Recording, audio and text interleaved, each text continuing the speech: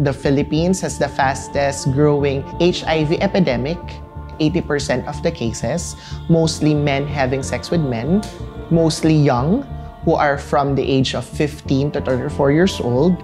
So they do risky behaviors and it's unprotected. Sa ngayon kasi yung awareness sa HIV awareness, hindi pa ganun kalawak eh. In a span of 8 years, the number of HIV cases in the Philippines has risen by 203%. HIV is spreading fastest in the Philippines than anywhere in the world. A law was signed in 2018 aimed at easing restrictions on HIV prevention, from rights of the young to seek healthcare to allocation of budgets for medicines and sex education. But the Philippines' policies are failing to target those most vulnerable, men having sex with men, or MSM. There is the law, but the teeth is not there yet.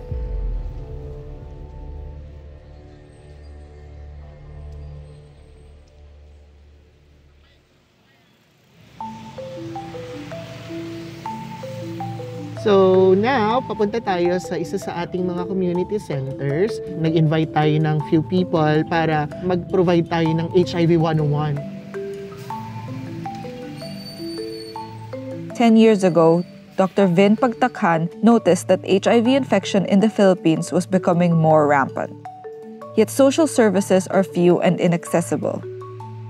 So, he established a volunteer-run HIV awareness advocacy called Love Yourself PH.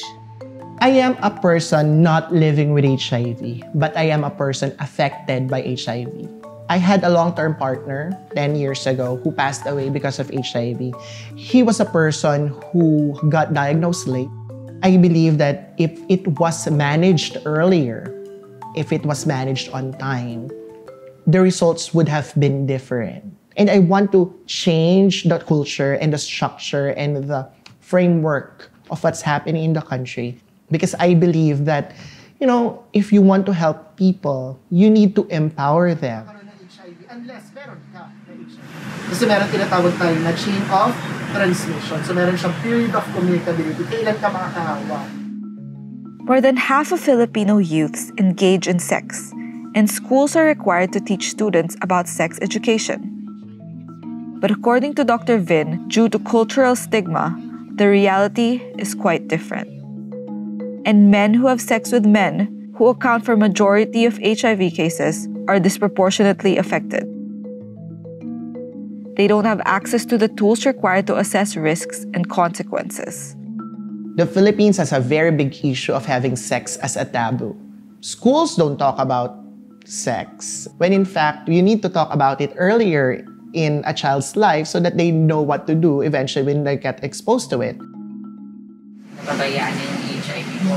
Kapag ginamit ko ba yung pinagkainan niyang mga utensils or pumasok ako sa bahay niya, pwede ba akong mahawa dun po or ma-acquired ko yung AIDS? Meron kang 3 modes of transmission. So makukuha mo lang siya sa unprotected sex, sa mother to child, or blood transmission. Kasi po, tingin po sa amin ng mga tao sa LGBTQ is kami po talaga yung nagkakalat ng virus. Tanong ko lang po ba sa amin po ba talaga ng gagaling yung HIV? It's not who you are that puts you at risk to HIV. It's really what you do. First time na natutunan ko kung ano nga ba ang HIV, ano nga po ba ang AIDS, kung paano ba nahawa, kung paano natatransmit. Hindi talaga tinuturo siya about sa school. Mga sakit na pwedeng makuha sa pakikipagtalik, hindi talaga siya tinuturo sa school. Always make sure na we help in assisting on how to bust those myths. Kasi you are the market, you are the generation, and you will be its silver lining. More than 50% of our cases are young and they're in a relationship, they're monogamous. Unfortunately, their partner aren't. And the thing is that many of the youth, they expose themselves to risks because they feel that's the only way for them to be reaffirmed or affirmed or feel accepted and loved. And it goes down to the idea of poor self-worth. People think lowly of themselves. They think that social media dictates who they are. So just for example, in Twitter, we have hashtag AlterPH. These are young men who do shows, online shows, just like OnlyFans, but it's free. So they do shows, they cover themselves, they do risky behaviors, they do sex online. So why are they doing it? They're doing it for the likes, for the shares, it's not even for the money because it's for free. Yung alam ko lang sa HIV, kasi nga nakita ko sa tito ko namatay siya. So, ang alam ko lang, pag may HIV ka, mamamatay ka na. Pag may HIV ka, lalayuan ka ng mga taong pinagkakatiwalaan mo. Pag may HIV ka, feeling ko, lahat ng tao na sa paligid mo, lalayuan ka na niyan. Hoy's experience did little to empower him on safe sexual practices, especially when he decided to engage in sex work. Now, Hoy lives with HIV. Pero kapag hindi ko gumamit ng condom, mas mataas yung offer. Kahit gumamit ako ng paulit-ulit ng condom, kung hindi naman tama at hindi naman palagian yung paggamit ko ng condom, magkakaroon talaga ako ng HIV. Kasi hindi naman sa ginagawa ng isang tao yan eh. Sa behavior yan ng isang tao talaga.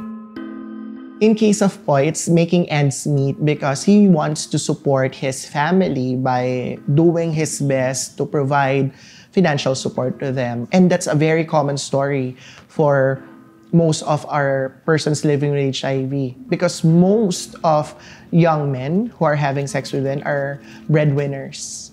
And it's a culture in the Philippines that young gay men or MSMs, they support their family.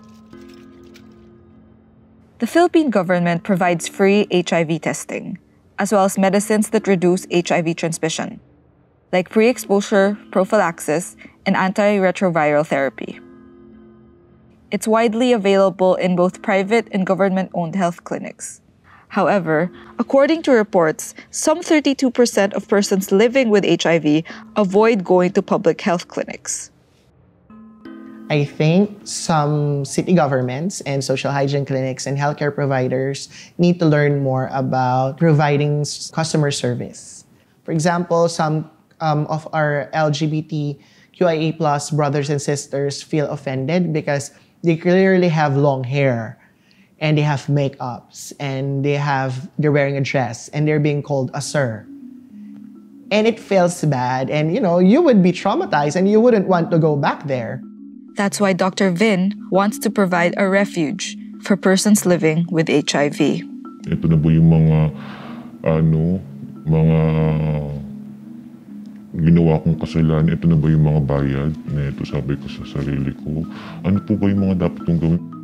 Most of the stigma that we see as healthcare provider is self-stigma. It's like they're judging themselves, even before other people judge them. We need to provide counseling and empower a person living with HIV that it's not your fault. Ito pa rin, umiiwas pa rin ako sa family ko. Always remember na at your own pace, no? So kung kailan ka ready, kung kailan ka handa na pag-usapan iyon sa mga taong malalapit sa'yo, and then that's the only time that it's okay to share it with them. Dito ko nahanap yung family na hindi ko nakita sa totoong pamilya ko. That's something that I want our clients to feel. Because that's what I want to feel when I'm being taken care of, when I'm sick, or I feel bad, or sad, or devastated. If there's someone who empathizes with me, it would mean the world. But in a country with nearly 100,000 HIV cases, reversing the epidemic requires more than individual efforts, but structural changes to the way the Philippines' policies adapt to the changing epidemic. 1 out of 10 cases in our community center of HIV-positive people are men, and 1 out of 10 are women, straight men and straight women. So that's why we need to do it and act fast because the landscape is changing. We are starting to reach the MSMs, but right now it's already starting to actually move and transition to heterosexual people acquiring HIV. If that happens, it will be harder for us to fix this epidemic because it's not going to be a localized epidemic anymore. At the end of the day, the private can do so much, but the most sustainable organization will always be the government.